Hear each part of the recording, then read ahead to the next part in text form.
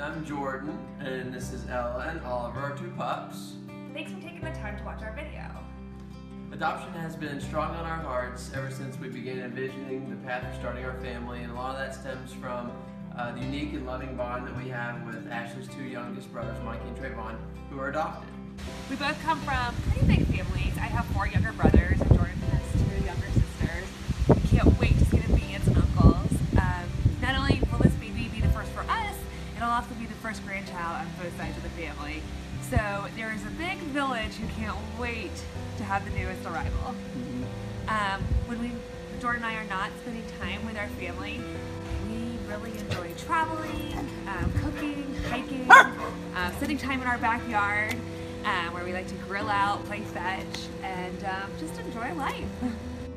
Ashley and I met in 2010 when we were both living in North Carolina, and 6 short years later we find ourselves nestled into a cozy but exciting life here in the Northeast. When I met Ash, our connection was instant, and even still to this day. She amazes me with her loving spirit and the kindest soul I've ever known. I don't know what I would do without her.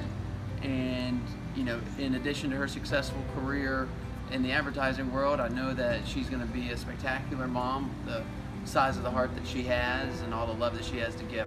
Jordan is my perfect match. He is fiercely loyal and devoted to our family.